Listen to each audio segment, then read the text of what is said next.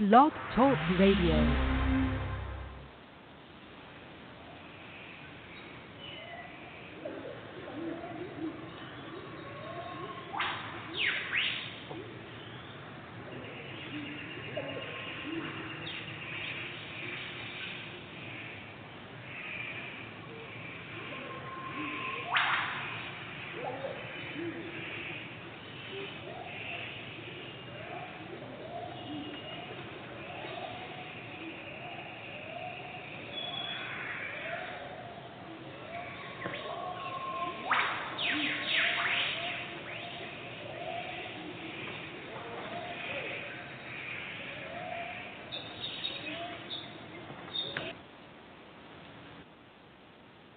Hello, everyone. I'd like to welcome all of you back to Ohio Exopolitics. I'm your host, Mark Snyder, and we're going to talk about the Billy Meier case this afternoon, and then later on this evening I'll be interviewing George Green, and I'll post that show at a later date. I'm not exactly sure when just yet. I'm going to talk about creation first. I'm going to explain how thoughts can affect your appearance, as described in the Might of Thoughts book. We're going to talk about creational natural laws, cause and effect, how negative thoughts enslave us. I'm going to compare and contrast the material and the spiritual consciousness. Then we're going to talk about the hurricanes, overpopulation, the fires, and potential water shortages that are coming up. Edward Albert Meier is a 80-year-old man who lives in Switzerland. He lives in a tiny mountain village called Hinterschmidruti, which is about 45 minutes east of Zurich. He's an incredibly prolific author. He's also taken some incredible photographs of ships, what he calls beam ships, in and around his home there in Hinterschmidruti. I think about 1,400 of them. He's also done multiple color films of these craft. Colonel Stevens used to come over when he was still alive, and he brought an investigative team over to look into this strange and amazing phenomena that was occurring in northern Switzerland. Billy was getting visitations starting in the mid-1975 by a woman named Semyase, who claimed to be a woman from another star system. She called herself a Pleiaran. The Pleiaran star system is beyond our Pleiades. They have originally allowed themselves to be called the Pleiadians, but they're not from our Pleiades. They're from a different space-time configuration. So our universe, the material aspect of our universe, has 7 different space-time configurations. And these human beings live in a different space-time configuration than us. Each one of these different space-time configurations is a variation, in some ways, of the other. For example, the Pleiaran system has a Lyrian system, just like we do, and a Sirius system as well. So there are 7 different space-time configurations in our material universe. Our universe is called the DERN universe. And these Pleiaran people are from our universe. And Billy's first mentor was a man named Svath, who was the great-grandfather of Semyase. And he mentored Billy from about when Billy was about 5 years old till he was about 16 years old. He was mentored by this man named Svath, who would land his silvery pear-shaped craft in clearings near the forest where Billy lived. Billy lived in Bulak, Switzerland, in northern Switzerland, in a little village called Niederflachs. And Svath would land his ship and step out in what looked like a silvery diver's suit. He would take Billy up into Earth orbit and tell Billy about his future life to prepare him for his future life, because In Billy's future life, he would be a teacher. And he was also told about his past lives when he was a teacher. And he, in the sixth most important lifetimes, I guess, his lifetimes as a prophet include the people that we call Enoch, Elijah, Isaiah, Jeremiah, Emmanuel, and Muhammad. Now, these people, some of them had different names than we call them today. For example, the letter J did not appear in the ancient world. So many of these people, like Julius Caesar and Jesus, were called by different names when they were here on the earth, when they were actually alive. And Job, for example, originally that book was called the Book of Iob. Around 1550, Gian Giorgio Torricino, an Italian scholar, was the one that really invented the letter J, and he started substituting the letter J for the letter I and the letter Y in certain manuscripts and writings, and that became a tradition that was brought forward. In fact, in the original King James 1611 version,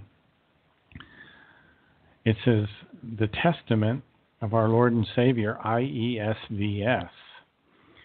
There was a time during the Renaissance when he was called Iesus, or IESVS.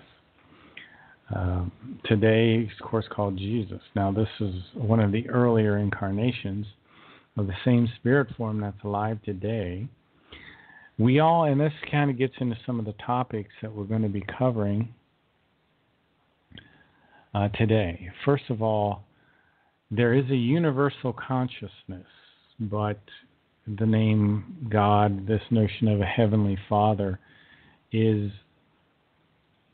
a falsification of the real truth of the situation. I'll give you a perfect example. I'll create an analogy for you. You could take 100 people that are Christians, believe in God, take them up on top of a 70-story building, and each one of them that would jump off would splat on the concrete below, or the sidewalk below, or the road below. Now, a Heavenly Father wouldn't allow that to happen, but an impersonal spiritual energy, a universal consciousness would, especially if there existed something like reincarnation. And that's why these bad and terrible things are allowed to happen, is because then the people that make these mistakes can evolve in future lifetimes to not do these kinds of things. Let me give you another example. War. I think something like 60 million people were killed in World War II. Now, there is a universal intelligence that is behind the evolution of our universe, but it's not a Heavenly Father. It doesn't intervene and stop our wars either. So the law of cause and effect exists in our universe. And there are other laws. There's the law of striving, that everything has to survive through striving, and that's part of the law of evolution. If you do not strive, you do not have any happiness. If you do not have evolution, you do not have happiness. Another law is the law of harmony, which says that our thoughts should be neutral positive. We should be in harmony in our thinking at all times. Another of these creational natural laws is the law of love. This is reverence. This is respect. This is a very stable kind of love that doesn't change over time. Also exists the law of abundance and prosperity. That if you follow all these other laws, it will eventually lead you to abundance and prosperity. Now, the problem is a lot of people don't follow the other laws, so they don't get into a position of abundance and prosperity. Or because as a society as a whole, our population is way out of kilter. There's 9 billion people on our planet. The creational natural laws in regard to population say that we should have about 529 million people for there to be large enough patches of forests all over to moderate our weather. But now we've destroyed much of the forests on the planet, and now we have extreme weather, like the hurricanes and the fires, and this is why the Maya material predicts these things. So this is what we're dealing with now, is that the people of the earth has to start getting up to speed on these things so that we can start to make better decisions. I want to read a little bit of something that Christian Freiner, Christian in Switzerland, wrote in regards to the laws of creation. He said, if there is a mention of creative laws and commandments or laws and commandments of creation, respectively, the following explanations must be given to all those individuals who have already dealt in detail with the spiritual teachings, especially with creation's existence.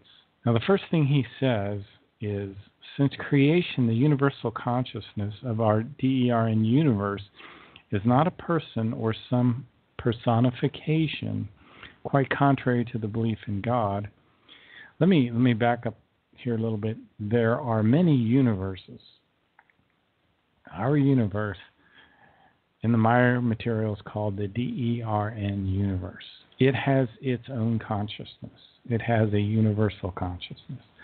Now, the Maya material says we have a parallel universe to our universe called the Tao universe. It's a different universe. It has its own consciousness. So there's a super intelligence behind the evolution of both of these universes. This is another law, if you will. Every universe has its own universal consciousness. And none of them are personifications. The creation has no personality. In the German, it's referred to as a Wesenheiten. And in that sense, it has probably in some ways more in common with certain energies and gases and rocks and things like that. Because the universal consciousness, when it evolves, it evolves under a certain schedule. In other words, its free will isn't involved in its evolution. With a human being, we have a free will. We may choose in one lifetime to kind of slack off a little bit, and another lifetime to push really hard for the evolution of our consciousness. But our universe will expand for 155 trillion years, and then it will contract for about the same amount of time. It's very step by step. It's methodical, almost mechanical in some ways. Let me continue here with what Christian's writing. He says, quite contrary to the belief in God, the Father by the various religions, the creation is an impersonal spiritual energy or power. Creation never enacted any commandments that stipulate to human beings to do this or to do that. Now, this very things get a little complicated. You can talk about the Ten Commandments. The Maya material has a very controversial perspective in that there were people on the earth in ancient times. Some of them were extraterrestrial humans. And within that group of extraterrestrial beings, they were very advanced in their material consciousness. They were advanced in their technologies. Some of them were very benevolent, and they kind of stayed out of the way of the native Earth humans, and allowed them to kind of evolve at their own pace.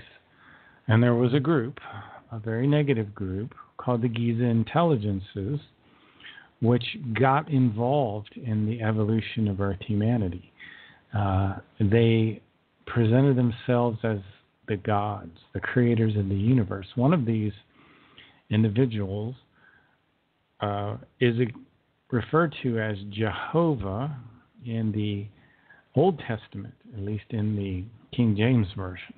And he was the one that destroyed Sodom and Gomorrah, I believe, he also was the one behind the genocide that's described in Numbers 31, where Jerusalem killed all the Midianites, including the women and the children, except they kept the virgins for themselves, about 32,000.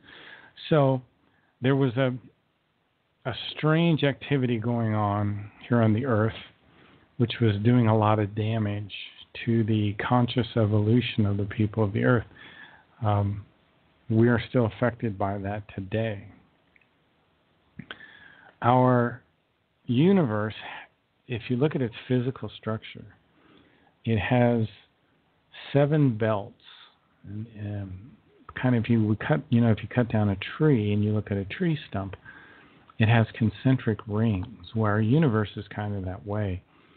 It has 7 counter-rotating spheres, and the 4th sphere, the 4th belt, is where all the galaxies and the stars and the universe exists.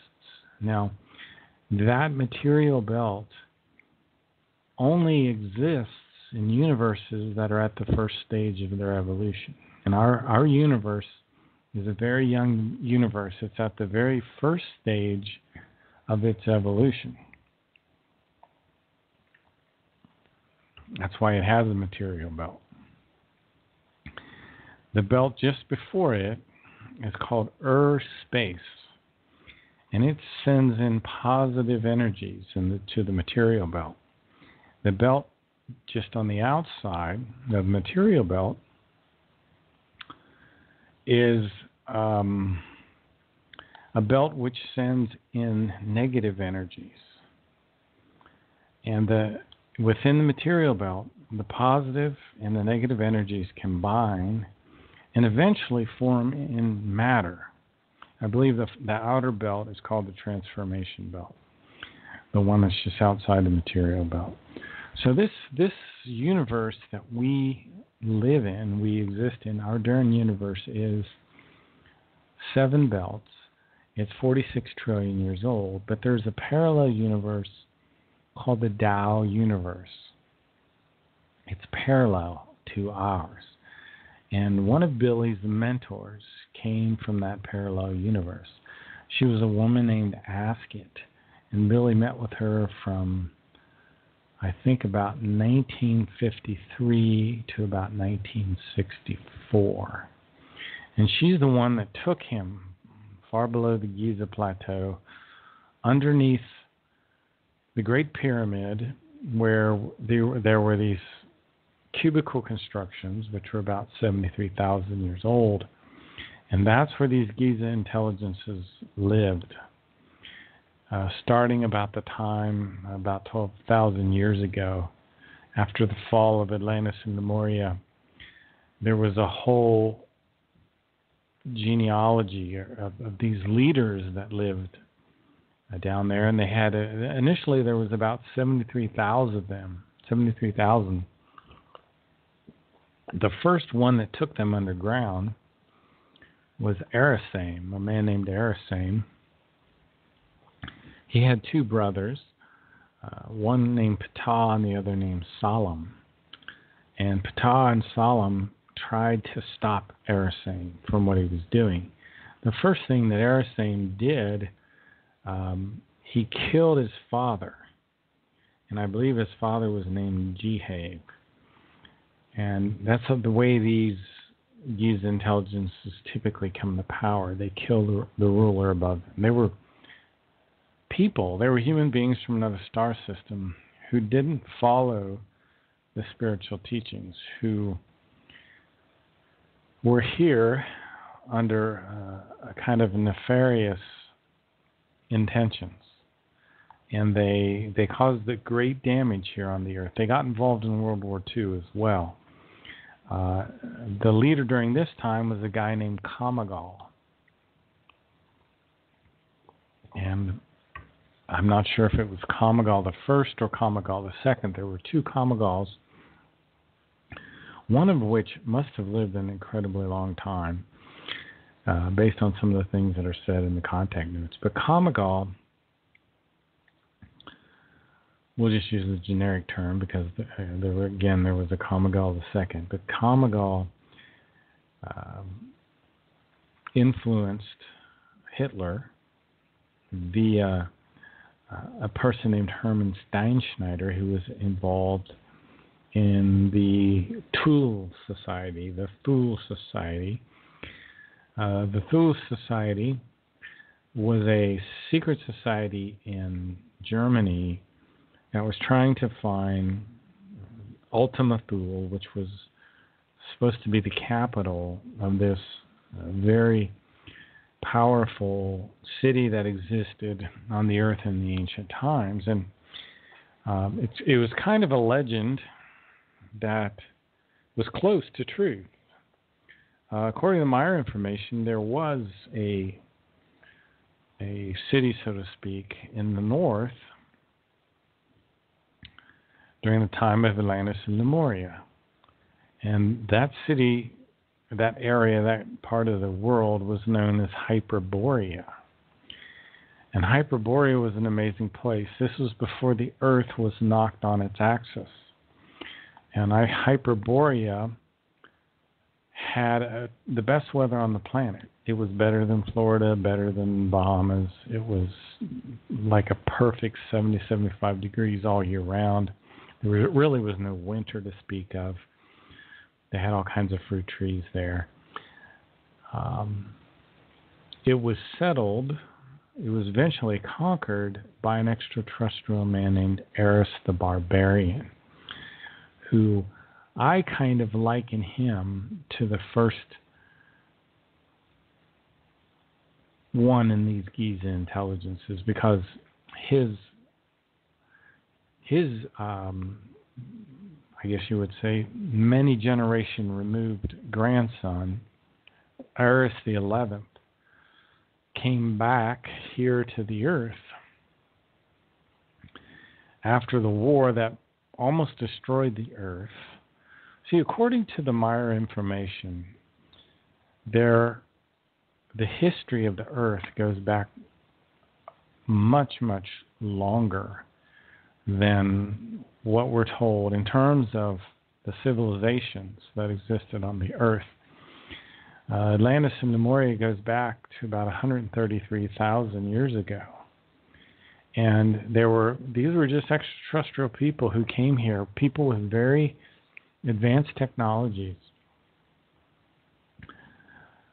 Before that civilization, if you go back 150,000 years, was a man named Pelagon, who brought people here from the Pleiadian system.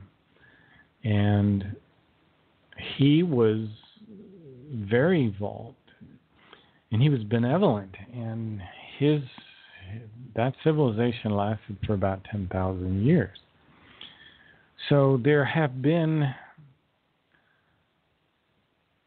a kind of confusion here on the earth about the separation between understanding that there is a superintelligence that drives the evolution of our universe, but it's more an impersonal energy. It's neither good nor evil. It radiates love, much like a star radiates light and heat.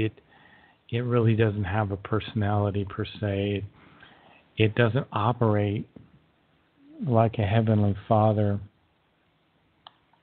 the way our religions teach us. So that's the beginning of understanding the creation. It has a physical structure. To understand the creation, you also have to kind of study human beings a little bit. And one of the incredible things about human beings that we don't completely understand is the power of our thoughts.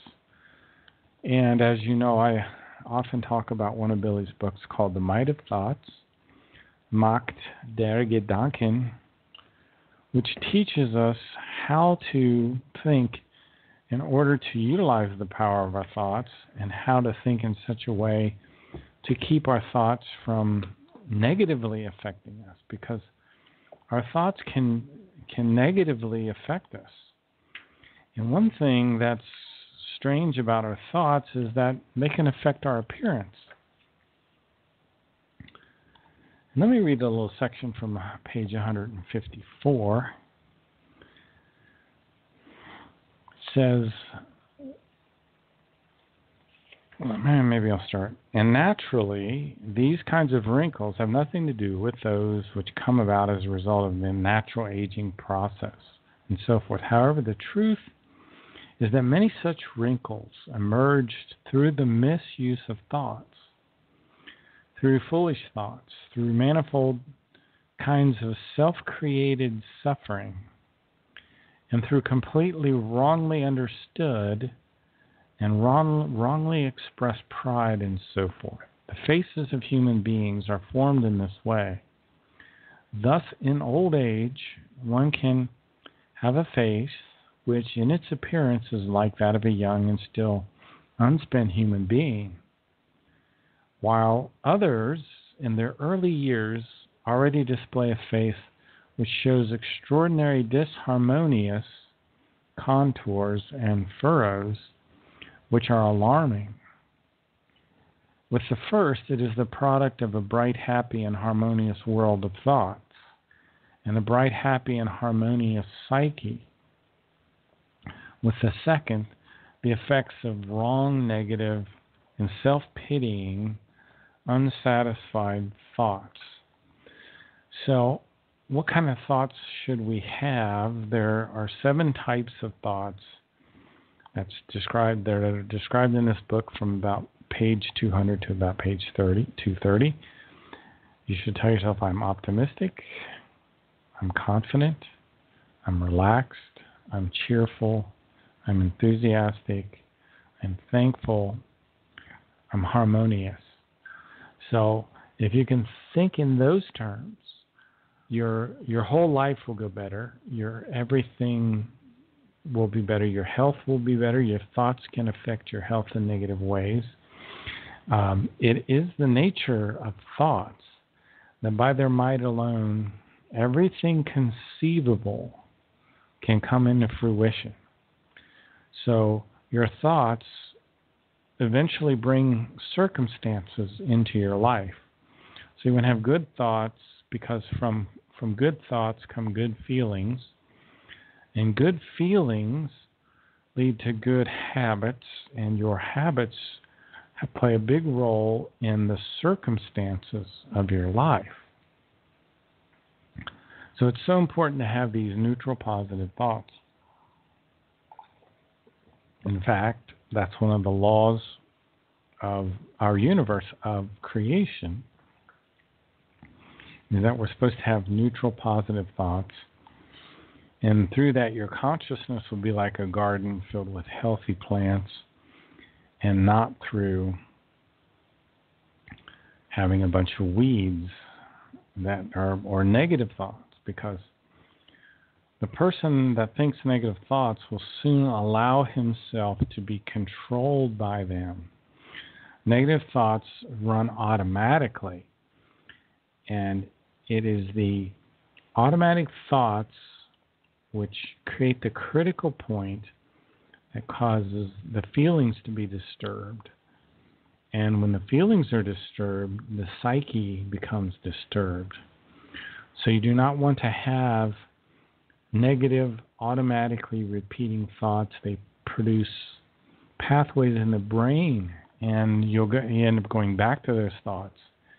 And so there's a cause and effect that goes on with your thoughts.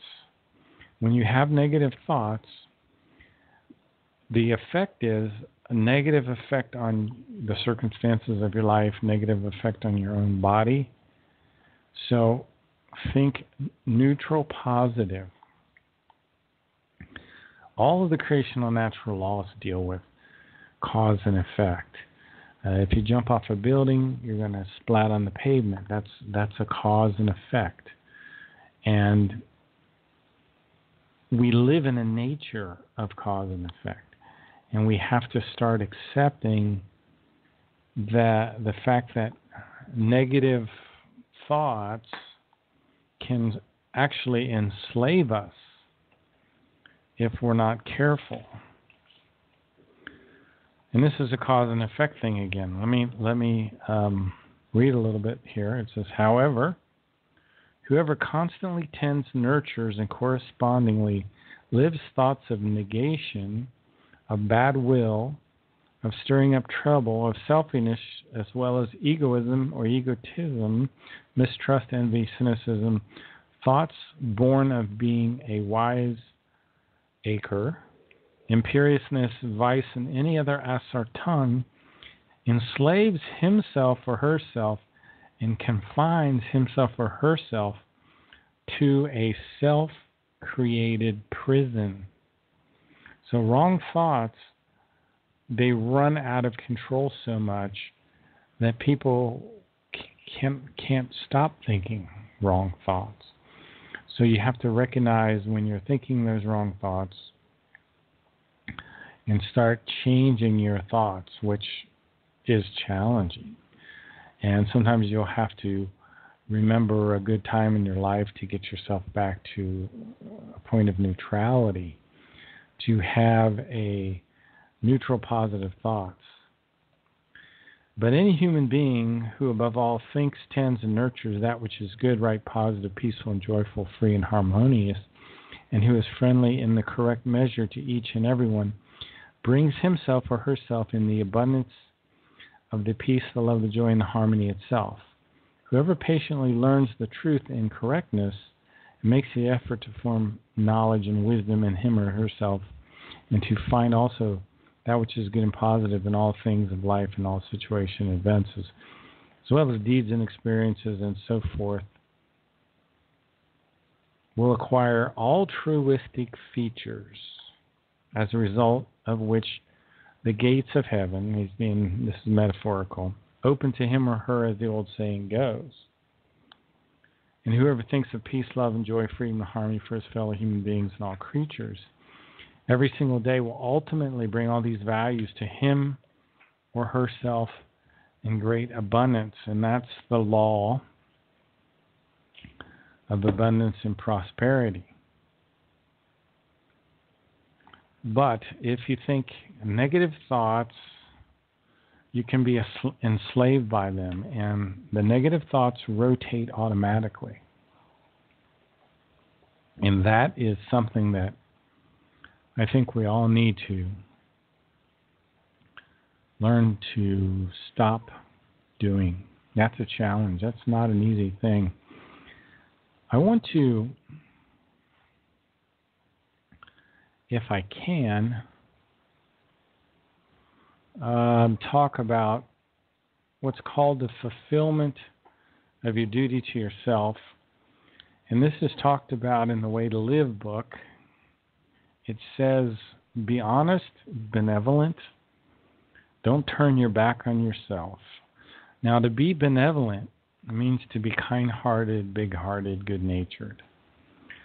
So you want to be benevolent, but you do not want to chastise yourself. You want to have no self-abuse, no feelings of inferiority, no bitterness. So this is another thing that we have to learn in terms of correct thinking. A lot of times, and we all do it more than we realize, have feelings of inferiority. Those feelings need to be stopped. Fulfillment of your duty to yourself, to have no feelings of inferiority. You should be gentle to yourself. On the other hand, you shouldn't flatter yourself. You should care for the health of your body and your psyche. Do your best not to appear ragged. Don't dress poorly. You should challenge your body and your mind. You should be learning continually. You should also exercise your body. Don't devote yourself to your passions, to your lusts, your vices, and addictions. Instead, use your intelligence, your rational logic, and if you do use your intelligence and your rational logic, then you will have enjoyment fulfilling your responsibilities. Always care for your health, your body, your psyche. Challenge your body and your psyche. How do you do that? By exercising, by also reading and learning. Whoever devotes himself to his passions and incessantly sets sails on their lusts and addictions finally runs through the smoldering desert dying of thirst. If you don't pay attention to your duty to yourself, you will decline, you will end in misery. Sometimes you will even have suicidal thoughts. And you cannot get respect from others until you fulfill your duty to yourself, to respect yourself. Don't do hidden things that you would not do in front of a stranger. Always speak truthfully, openly, and unvarnished. Even if others don't want to hear it, speak the truth. Always think, feel, and speak in good form. Don't forfeit your self-esteem. Your clothes speak for you accordingly because you always form your exterior according to your innermost interior. So don't allow yourself to appear ragged, not even when you are hidden, forgotten by the world. So just because you're hiding out in your home doesn't mean you should let yourself be ragged. I'm guilty of doing that. So I am learning, of course, right along with you all the time.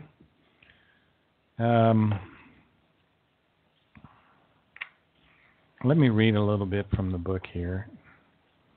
It says, unfortunately, the human being generally pays too little attention or no attention at all to his duties to himself or herself, and to his or her own duties. And many human beings may ask in total unknowledge what one's duty to one's self actually is. The question is answered thus. It deals with those duties which every human being has in regard to himself or herself. For example, that he or she practices and uses honesty, or that he or she nurtures true benevolence, modesty, and humanity in himself and herself towards all life, and so forth. In fact, the duties to oneself apply to the human being as the first and most important, even when many do not recognize this or do not even intuit it. Unfortunately, many human beings simply live for the day without ever having thoughts about their duties to their self. So as part of the spiritual teaching, we must keep this in mind. No feelings of inferiority, no self-abuse, no chastisement. Never lose confidence in yourself. You're just as wise and skillful as others.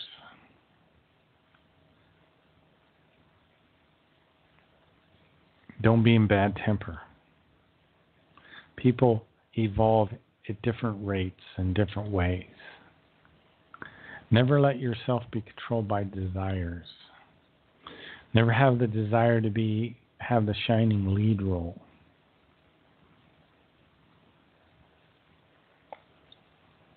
Avoid boredom. Boredom is the death of initiative. Boredom can lead to addictions and vices. Only very few human beings are able to understand how boredom, self-centeredness, and the poverty of thoughts lead to a deteriorating inner nature. So that's one of the important things, is fulfilling our duty to ourselves, because if you don't fulfill your duty to yourself, you can fall prey to these negative thoughts that enslave us. Now, one of the good things that the universal consciousness has done is it allows us the concept of forgetting. and memories of the earlier life, which might influence the new personality in such a way that a devastating confusion would come about. In other words, typically people don't remember their previous lives, and that's a good thing, because that could cause a devastating confusion. There are failures and difficulties that you've had in this life. Now, can you imagine if you could recall all the failures and difficulties of all your previous lives? It would be horrific. It would impair your material consciousness to the point of insanity. So forgetting is a protection for the consciousness, so that the new personality can develop freely.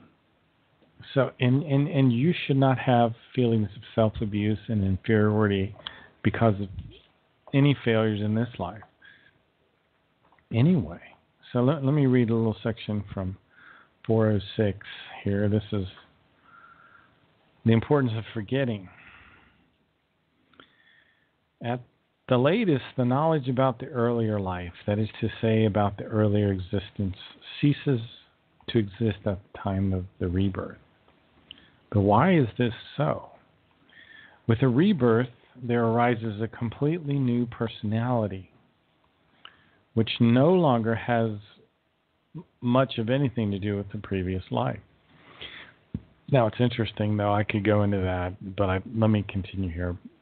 The new personality must lead a new life on its own, with its own new thoughts, feelings, ideas, and emotions, and so forth, in order to evolve, as is pre-given through the creational laws and recommendation. Memories of the earlier life, however, would influence the new personality in such a way that a devastating confusion would come about, which would impair the material consciousness to the point of insanity.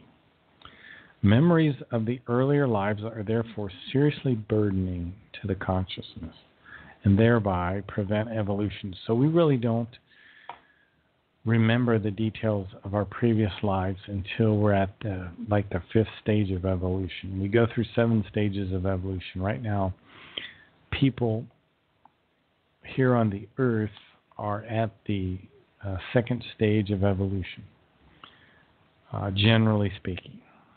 So the law of forgetting is a wonderful thing that the creation has done for us. And you should also be able to not be tormented by any difficulties or failures you've run into in this life. Don't be tormented by the death of people in your family or your loved ones. You have to be able to let that go. Their spirit form is very happy to get out of their body. Believe me. And yours will be too when the time comes. So that kind of leads us to our next topic, which is the material versus the spiritual consciousness. And this information comes from a book called The Psyche. And I read the beginning of The Psyche so many times, dozens of times, to really get my mind wrapped around this. So, one of the great problems here on the earth is that we have many false concepts. We've created a vocabulary of false thinking. The human being of the earth uses what are called false word concepts. And some of these are, for example, spiritual nourishment, spiritual property, spiritual illness. The truth of the matter is, your Geist form, your spirit form, is invulnerable to harm. It cannot be ill. Only the material consciousness can be insane or ill. None of these ideas, like spiritual lacking or spiritual disturbance, really apply to the spirit, because it can't be sick, it can't be confused, it can't be deranged, it can't be faulty in any way. The spirit is said to be what's called in the German a Teilstock, a noun which means a part piece. So your spirit form is a part piece of the creational spirit, so to speak. So your spirit cannot be sick or confused. It cannot be harmed by anything in the material world in any way. And there is something that comes from this spirit form called the swinging wave, schwingen wave in the German. These are periodically built up electromagnetic and electric energies that are of incredible power. These are electric and magnetic fields that have immense power, and when we're higher evolved, we'll be able to literally utilize these. I think we may do it to a certain extent now, but our thoughts are so powerful that they can interact with these electric and magnetic fields. And for example, one of Billy's contacts said me out they could burn photographs with her mind. Billy is also said to be able to do incredible things along these lines as well. It's a normal evolution of the human being. It is normal. Now we have something called the psyche, which controls the thoughts and the feelings of the material consciousness. We have a spiritual consciousness, which is related to our spirit form.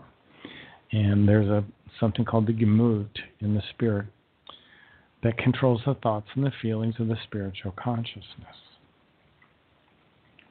Now, the material consciousness is creative. So if you have a musical talent, or if you're a writer or a painter, or you do anything creative, that comes from your material consciousness. Now, your spirit form is not really creative, which people don't realize. Now, your spirit form never dies. It is kind of recording everything that happens in this life. It impulses you if you've learned to pay attention to it. It'll tell you if your thinking is right or wrong if you've learned to pay attention to it. It never sleeps. It never dies. Your spirit form, if you're a typical person on Earth, is about 4 million years old. The spirit form comes into the body of a child 21 days after the sperm fertilizes the egg. And it brings energy to the whole body. It's completely neutral positive. It never is upset. And it's always in balance. It's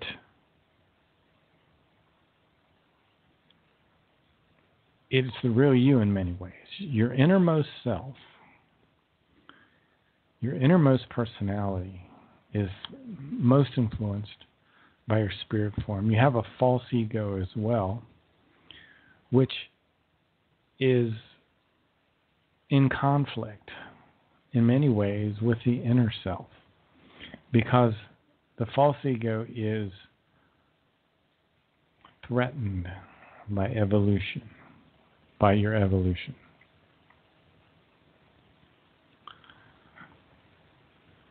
So keep that in mind.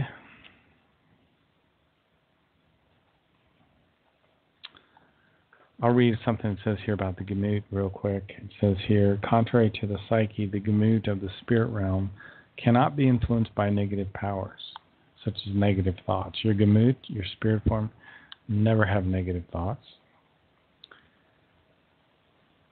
Only by neutral positive thoughts will they be influenced. So the Gemut is always in harmony. In the psyche, your material consciousness benefits from the fact that your Gemut and your spirit is always in harmony. And the Gemut actually supplies the psyche with these harmonious swinging waves that I was mentioning earlier. But the material consciousness can be negative or positive.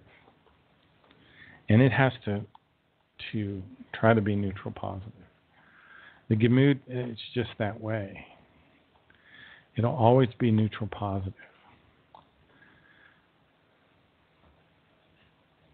So our purpose in life is the evolution of our consciousness.